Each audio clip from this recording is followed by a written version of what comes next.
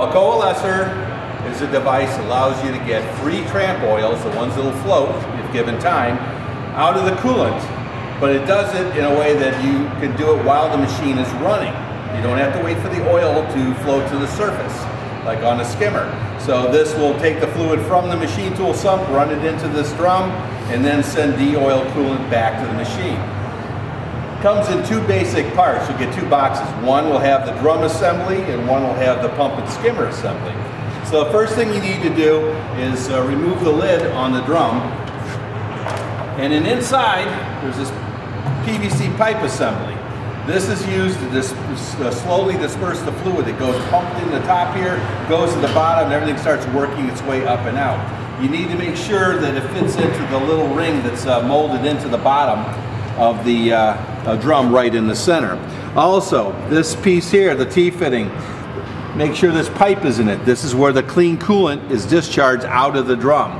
The de-oiled coolant should be at the bottom because it's heavier. It'll go up the pipe and out and out through a hose back to the machine. This is where the tramp oil goes out. You let a nice thick layer of tramp oil build up inside the drum, and you can see because it's translucent, and you'll open and close this spigot to drain the oil off when you need to. So you put the drum lid back on once you're sure those parts are on there. Now, this is our pump and floating skimming assembly. We've got a small submersible pump that's screwed right onto this plastic base, and then on top, this is our float. And this cavity here will trap air.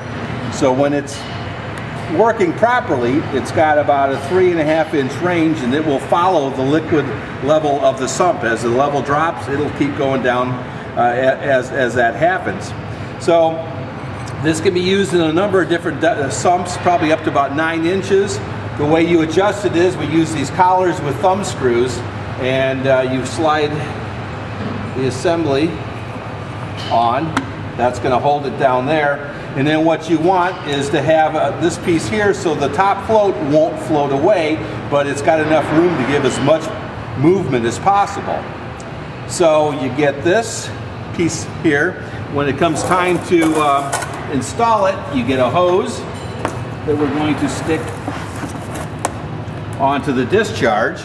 Comes with a hose to go from the pump to the drum. Give you a little clamp to clamp that on there to hold that there. And then this piece goes on here, the barb on the pump and skimmer assembly. Now never shorten the hose, even though it may be way longer than you need, because when you shorten the hose, it actually kind of allows the pump to work better, and it doesn't let the skimmer float like it needs to. So you assemble these pieces, and then you have to put the skimmer assembly into the sump, make sure the discharge hose is set up, and then you really should fill up the drum with new clean fluid because it holds 15 gallons and you don't want to suck all the coolant out of your machine tool. That's how you turn these things on and off. You just strictly plug it in or unplug it. There's no switch. So, right now I've got this skimmer, but really if you look, it's below the surface of the liquid, so it's really set too low. It can't really get enough fluid there. So how you adjust this is, again, you move these collars up and down as needed, and it's best to get it down as far as you can so that you can have the maximum amount of floating ability of the floating part of the skimmer. Now let's see there.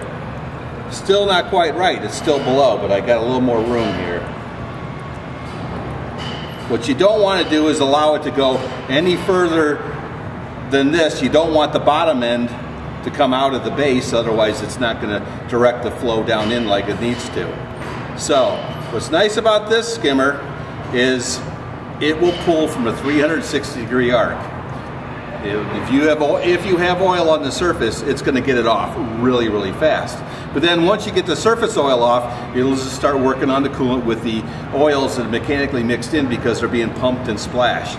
So again, you want to get as much space if you can to allow that skimmer to follow the level of the coolant, because over time the level of the coolant in the sump drops because of evaporation and carry off and things, and the operators always aren't real good about checking and adding coolant when they need to. So what you don't want is this thing to be way up in the air like this, and then it's just sucking air, because that's not good for the pump.